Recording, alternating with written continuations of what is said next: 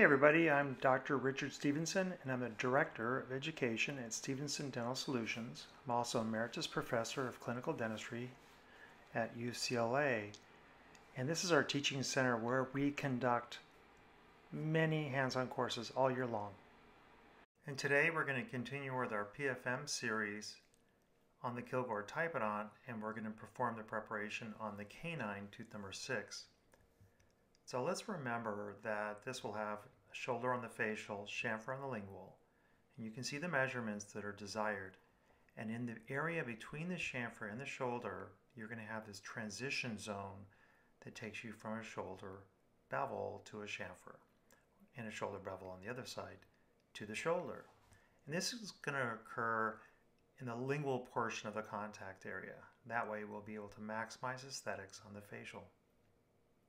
So the burrs we're going to use for this are the ones that are used by many schools, the 6847-016, which is a coarse diamond, followed by the fine diamond 8847-016, the end cutting burr 8839-012, which is an optional burr to use, and then we have an interproximal burr, this 850-012, and then the chamfer burrs, the 6878K and the 8878K. And then, of course, the footballs, the 6379 and 8379 023s. You know, most burrs we're going to use will be the typical tapered, flat-ended diamonds and the chamfer diamonds. Those football shapes probably will not be helpful on this tooth because it does not have a negative contoured fossa. Really take a look at this tooth from the side. See how it's turning from one angulation to another, and spend a few moments to memorize the contours on the facial, the length of the tip, and then the shape on the lingual. One of the things that makes this tooth a little bit tricky is that it has a fairly short cingulum, and it also, in occlusion, does not give you a very good idea of how to reduce it based on the opposing tooth. So you already have a millimeter space back here on the distal, right? So, and there's 1.5 millimeters. We're showing this with an RGS-4. So when you're finished, you should have 3 millimeters of space there, maybe 3.5. Now, one trick that I've tried over the years, and it seems to work pretty well, is to go ahead and take a pencil and mark the edge of the canine on the lower facial surfaces, and you can later on use this as a reduction guide. So just remember, we have 3 planes of reduction, 1, 2, and then we have that third plane on the facial. But before we start the facial, let's get going on the incisal reduction. And we're looking to reduce here 1.5 millimeters. And for that, I'm just using the coarse 6847 burr. That'll allow us to remove the tooth structure pretty rapidly. Now this is the third prep I'm using with this same burr. The previous 2 videos on PFM Kilgore, I prepped tooth number 8 and then tooth number 7, and now I'm prepping tooth number 6. And this would be about the life expectancy of the burr. And we need to consider that because it'll start creating burn marks. And you'll see the burn marks that I create throughout the preparation as a result of using a burr that probably is past its desired life expectancy. That would be the case when you do not use water. When we add water to the system, we can expand, extend, and hope for a better longevity of the diamonds. I also like to use a diamond cleaning stone that comes with these burrs. The manufacturer makes one of these and can be used to clean off some of the clogged particles. Okay, just neatening up the incisal reduction and getting ourselves to verify how much reduction we have based on those marks we made from before. You can see we're a little under 1.5 compared to the upper edge of that line. So I think that's a pretty good start. But look at the lingual. There's just zero clearance. on that mesial side. In other words, what we just did on the incisal did nothing to give us lingual clearance. And because this is a pretty steep tooth, the lingual clearance and the lingual fossa reduction can be done at the same time by extending the burr downward. And look at the burn marks we're creating. It's always a bummer when that happens, but it's time to buy a new burr, right? Anyway, I'm looking at the reduction now, and I'm trying to get this to about 1 millimeter before I carry on with the next step. Here we are in the distal, doing the same thing. Using the known measurement of the tip of the burr to gauge how much we take away.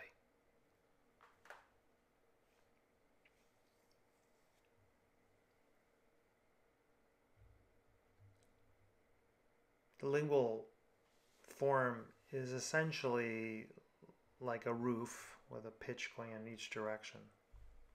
Then when we do our facial reduction, we're going to use depth cuts using the tip of the diamond to get the proper depth for the shoulder, the middle part of the diamond to get the middle contour, and the base of the diamond near the shank to create the reduction out towards the facial incisal. So you can see this angulation move that we make, really important. And at first it can seem a little hard to do, but it actually gets easier. We can check this with the RGS 3.4. You can see here that you've got 1 millimeter at the gingival and then 1.5 at the incisal. I've really sped this up because this is the longest part of the entire preparation, removing all this facial tooth structure. And if you keep track of your initial depth cuts, they can be incredibly helpful to guide the rest of the facial reduction. The key is to get those first 2 depth cuts or 3 depth cuts, whatever you want to do, at the proper shape and depth. And I'm just doing this sort of overlapping diagonal strokes to remove the part in between. It seems to work pretty well to remove tooth structure and then do it in a way that doesn't leave some weird defects behind. You can see the depth cuts reminding us to go deeper axially at the gingival. We still have these little areas that need to be made deeper.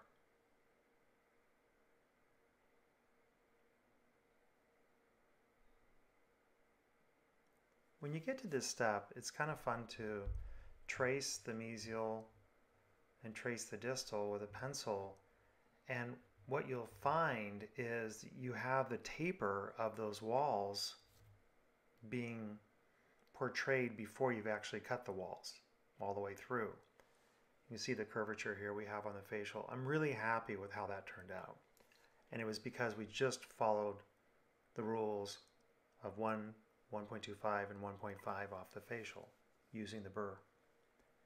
This little guy is the 850-012, and it's a remarkable needle-shaped burr that the wonderful people at University of Buffalo have added to their kit. And I like this burr. We do use this burr a lot at our teaching center for various things. And it just slides right through and approximately without any worries about hitting the adjacent tooth. Isn't that great? And then you can do a little bit of blending, and you can even create a little bit of a shoulder and a proximal with this by just putting the full depth in. The tip of the burr is only about 0.6, but you can get a pretty good shoulder started. Now once you have this, let's go ahead and pick up the chamfer burr.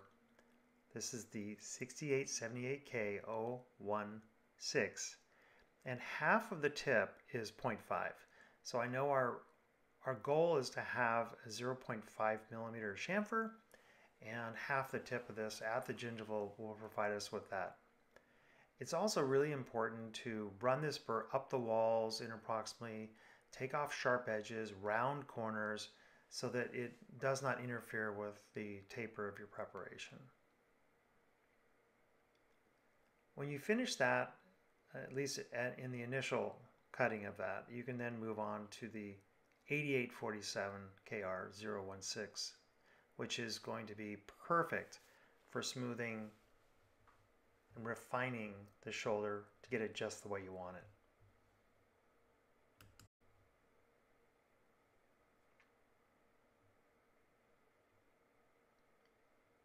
Whenever I see myself prepping, I always think of how difficult it is to prepare typodont teeth compared to natural teeth. I find natural teeth to be infinitely easier to prepare, which is good news for you dental students, because when you get to the patients in the clinic, it's going to be more enjoyable. But these skills you're learning, this handling of the burr, understanding the principles, is really critical at this stage. And you can see that we're just doing that transitional area. On the mesial, it's so easy to see that transition between the chamfer and the shoulder. Now, unfortunately, Kilgore has a manufacturing problem with teeth.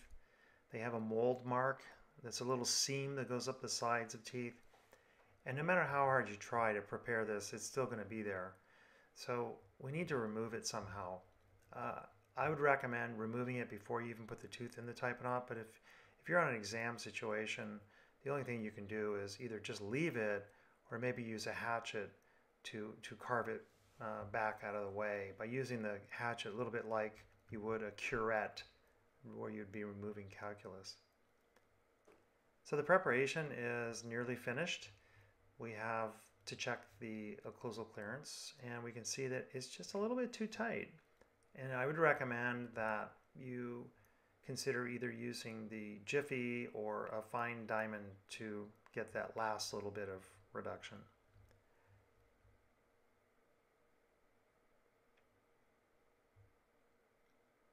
Most of the time you're going to want to prepare the margins of the preparation super gingival by about 0.5 millimeter and uniform if you can.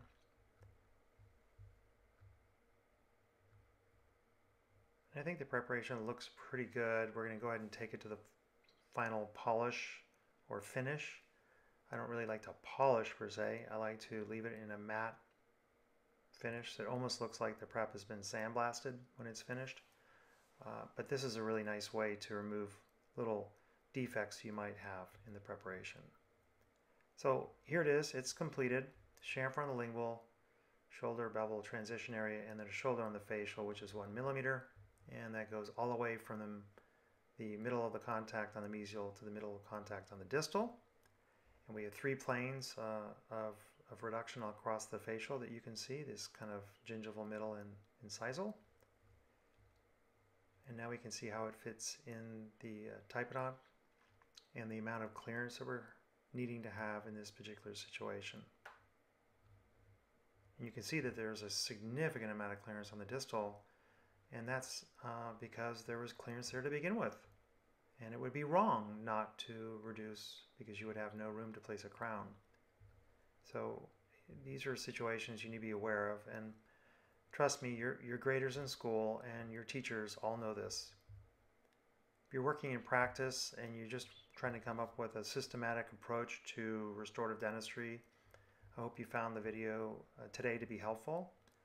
The Canine is one of the most challenging PFM preparations to accomplish. In our next videos, we're going to move on to the premolars and the molars. And so I will have an entire quadrant of PFM preparations completed on the Kilgore typodont. And you can see the first 3 are completed here. And I want to wish you well. It's been fun. Take care.